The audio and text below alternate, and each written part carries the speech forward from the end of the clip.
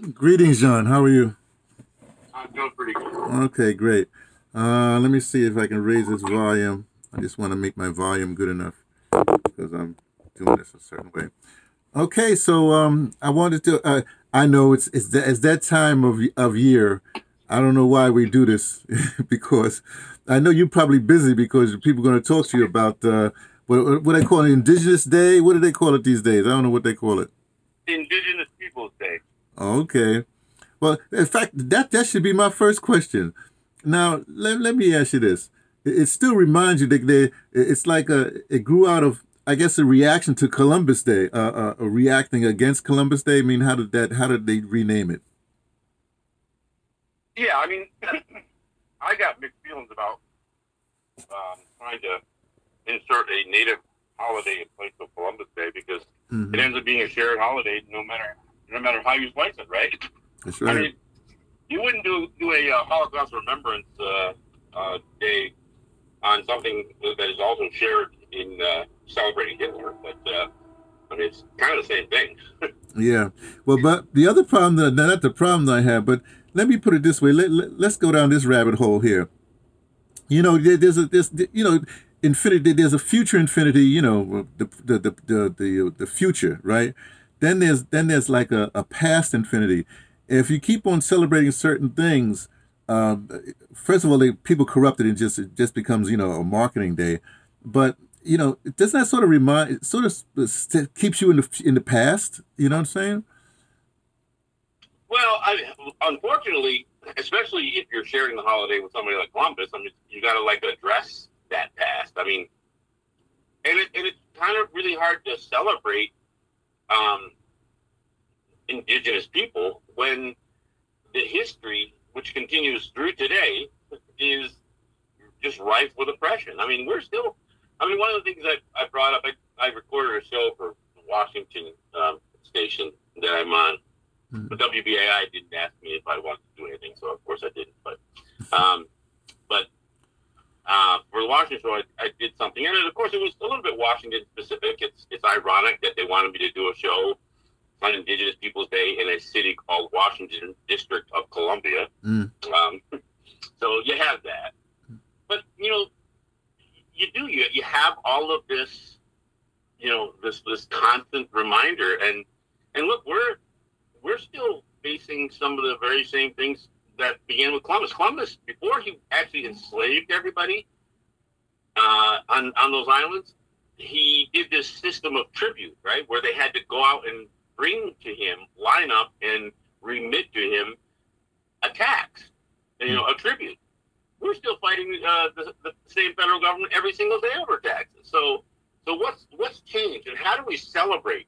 I mean, I just have a problem celebrating the fact that I know people love to celebrate resiliency, but when you're trying to celebrate resiliency from oppression that continues, Mm. that's how do you celebrate that? Mm. I don't know. It is definitely. I'm not a big fan of holidays anyway. I mean, honestly. Well, let me uh, let me put it this way. I don't mean to cut you off, but let me put it this way. It seems though if you do that, then you sort of remain in the past, or you're constantly, how do you say, it's almost like it's like a backwash. You're remaining in the backwash. They can keep on throwing stuff in there. But, oh, remember this, remember that, and you get like you don't really really deal with going forward. I mean, well, I mean, but honestly, that's regardless of whether it's a holiday or not. We face that. I mean, because look, I gotta fight white people calling themselves Indians for their school mascot. For Christ's sake, we're constantly in a battle that is, that runs from the past to the present. So I don't know if the holiday does it anymore, but I mean, and it's a nice thought to think that we can just celebrate Native people, but I mean, it's hypocrisy. I mean, it's hypocrisy. I mean, I did a show last week. Again, I was off WBI, but I did a show last week where I tried to make people aware because I think there's this real, almost gross misconception about the scale that those residential boarding schools, mm, what they did. I mean, mm, what the scope was. I mean, we're talking about children being ripped from their homes for 150 years. That's 5 generations of my children, not every child, but, you know, large numbers of our children were ripped from our homes and sent to these boarding schools where their identity was crushed. I mean, that's 100. Anthony, that's longer than slavery was legal in the United States. Now, I'm not saying that slavery, you know, wasn't around and that didn't continue after they abolished it, but you have the abolition of slavery, you have the Civil War, the abolition of slavery, you have the women's suffrage movement, you have civil rights, you have, you know, child protection laws and child labor laws, all while our children were being ripped from our homes. From Lincoln to Reagan. That's how long the period of time was. I mean, wow. Can people even wrap their head around the scope of that? Well, look, let me ask you, there's another problem that I have, or another situation with that. When you rip people from their homes and you give them another culture, they come back to your culture with those values of the culture that they were taught or indoctrinated to, or I would say, I don't know, you know, brainwashed to. So you're going to have... That's even if you even have a home to go back to. You have to understand, we experienced the largest period of land loss and identity loss during that 150 years. When you change somebody's name, you sever the family tie. I mean, not only do you sever the family tie with geography and time, but then some of these kids didn't even know who the family was after that. So, and to the extent that when I look at our modern existence today, it's rife with the impacts of residential schools. I mean, look, the vast majority of Native people are Christians. Well, that didn't happen willingly. That was imposed upon people. The vast majority of Native people consider themselves Americans. I don't, but the vast majority do. Why? Because of that forced indoctrination. So, yeah, you're right. This all got brought back to our communities. And then, of course, they also passed a law in 1934 called the Indian Reorganization Act that was bent on stomping out traditional governments and creating these little constitutional governments that modeled their constitutions after the United States.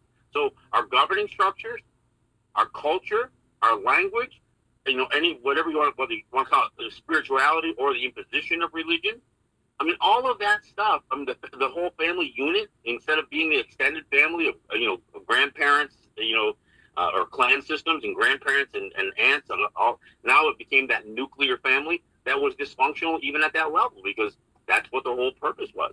But, so, I mean, I understand what you're saying about living in the past, but the problem is that we are living with the legacy of all that stuff today. We can't ignore how we got here. And the only way that I can promote something like decolonization, which is, to me, this idea of unraveling ourselves from the system of oppression, is to shine a light on it. So, yeah, you know, it's unfortunate that so much of the history, and it's not our history, it's American history. It's the history of USA and democracy and church and religion.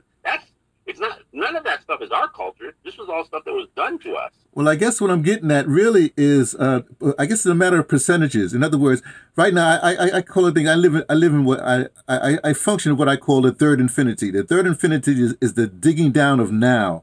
Now, what this basically means is that I'm in this fight right now. I'm informed by the past, but it doesn't take up all of my time because I'm in a struggle right now. That's what I'm trying to get at. I'm trying to say the people that they'll say something and they actually keep on reacting to the past rather than figure out new ways. I don't want to say out of the box ways, but ways to struggle right now. And even the struggles that we have right now, we're informed by the tactics and the strategies of the past. So where are the new tactics and strategies? You know, that's the question. Where is our new strategy and attack? Where's our new struggle songs? Where's our new? You see, for the moment, you know, for this reality right now. Well, I mean, part of it. I mean, look, one of the things that we fight is still for our autonomy and our distinction. I mean, the United States wants to believe that they have successfully assimilated us into American citizenship and culture and that kind of stuff. And you know, so the idea of pushing back on that, it does require that we make that analogy to whether it's paying tribute to Columbus or whether it's the IRS freezing Native accounts, which they're doing today. We had Kathy Hochul squeeze $500 million out of the Seneca Nation, and the Seneca people are living below the poverty line. Yeah, they got a casino, but half of that revenue goes to the state, because the state has forced its will on our people. So, yeah, we have, see, and without making the analogy to what people, I mean, let's face it, most people can look at the past. They can look at slavery, they can look at genocide, they can look at massacres and residents, and they can almost look at it with a little bit of horror, right? They can say, oh, that was a terrible thing that happened.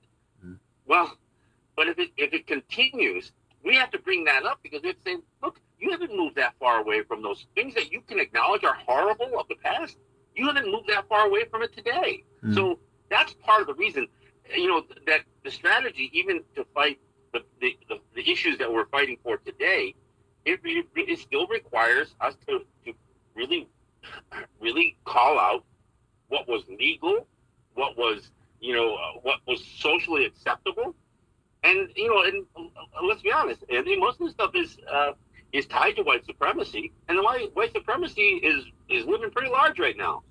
Yeah, well, I call it the system of white supremacy, because as soon as you get that white supremacy argument, then it gets all muddled up. I just say, how do you change the system? But in fact, let's talk about the system, not to talk about the system, but hey, what happened to didn't we get some sort of, or you get, or whatever, however, somebody got some sort of political appointee, a real native person is supposed to be in a secretary of whatever. Who is she? What's happening with that?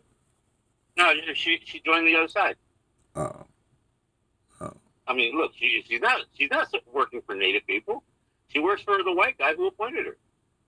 She was a Democratic, apparatus operative.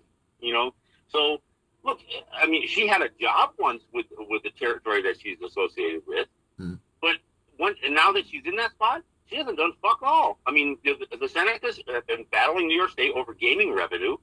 She knew that fight because that's the job that she had when she worked for Laguna Pueblo. So she didn't do fuck all when she got in there. She basically said, well, if you'll assist me in rewriting the rules, maybe we can correct this stuff in the future. In the meantime, the Senecas have paid $2 billion to the state of New York, which doesn't seem like a whole lot to the state of New York, but you know what? That $2 billion is a lot to a population of only 7,000 people. Okay, well, there you go. Well, one last thing, unless you want to say something, but I want to say last thing, but yeah, one last thing. I won't lie this time. Not where do we go from here, but again, I'm just trying to say what tactics can be done that people are not expecting. Let's put it that way, because everything that comes that people seem to be doing, it's anticipated already. They done chess moved it or whatever have you. Give me some new strategy. Give me some new tactics. Give me some. What do you see that needs to be done that really can affect change? Let's put it that way. Well, and this isn't just a native strategy as far as I'm concerned. I think anybody who has been involved in trying to fight the system within the system knows the challenges of that. And then what gets regarded as success, you've got to really take a hard look at that. I mean, how successful, were King and Malcolm and these guys? I mean, there were some changes that came, but I mean, has there been that kind of marked change? I mean, so my point is that instead of trying to fight the system within the system, we need to just, again, when I talk about decolonization, try to do as much operate as much of your life outside the influences of government, local, state, federal. Do as much as you can that avoids any interaction with the government. So you undermine it. You almost make them irrelevant in your lives. Now, I know that's not entirely possible, but I mean, I'm not saying try to topple the system, but I'm not even trying to, and certainly running for office. Look, I think some of the elected black officials are just as bad as some of the white officials. And we know New York State is Obama to Eric Adams. I mean, New York is really, they actually have more black faces in every position in the New York from state, local, or whatever have you, and nothing has changed. So we definitely understand that. It's just So that's my point. My point is stop believing that you're going to, because look, once you join that system, that you are that system. I mean, that's the same thing I say about Deb Haaland being appointed to to a cabinet post as the Interior Department. She's not she's looking out for the best interest of the United States. That's the national interest. That's what her job is. It isn't our best interest. Or worse still, her own interests. You know, because these people start to get rich. You know, they turn almost like immediately. They turn. Oh yeah, absolutely. And, you know, they not only get rich, they get drunk with power or authority or what they think is power authority, and they really don't really have that kind of power authority because they're really just a part of the machine.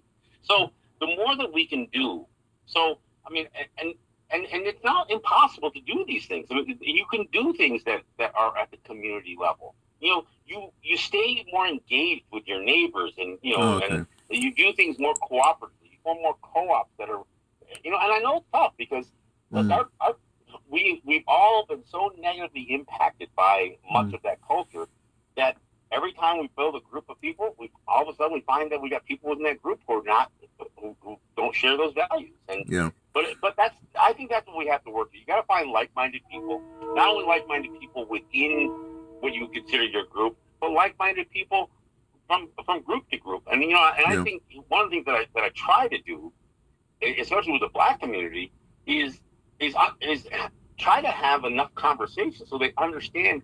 Look, we experience racism too.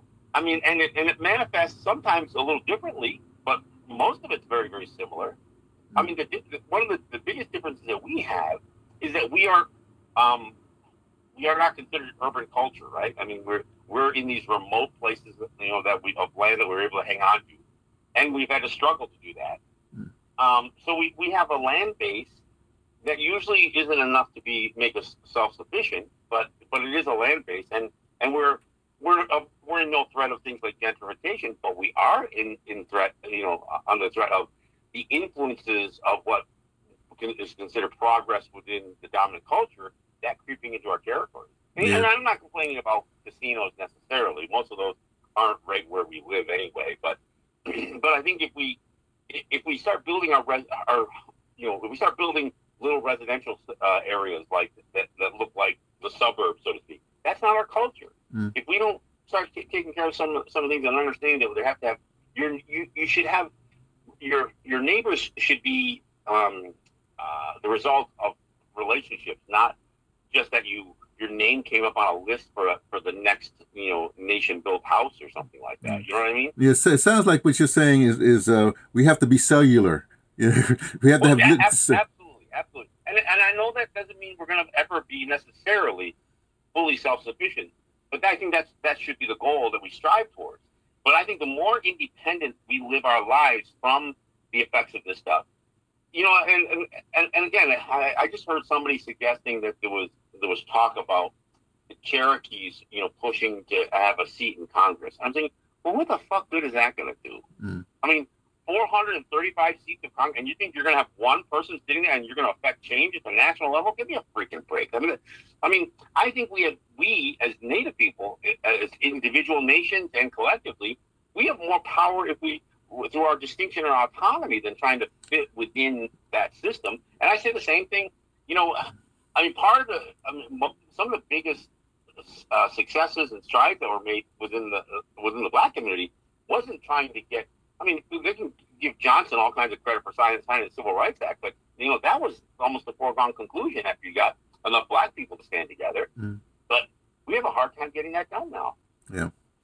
Okay, thanks for giving me a little bit of time and talking. And you know what I want to do. This has got to happen. I don't know when it's going to happen because I'm going back.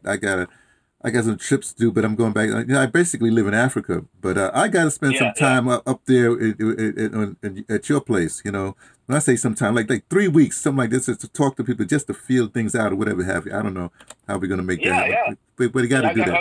I got a friend of mine who's got this gazebo outside with a big fire pit inside in the middle of it. You know, we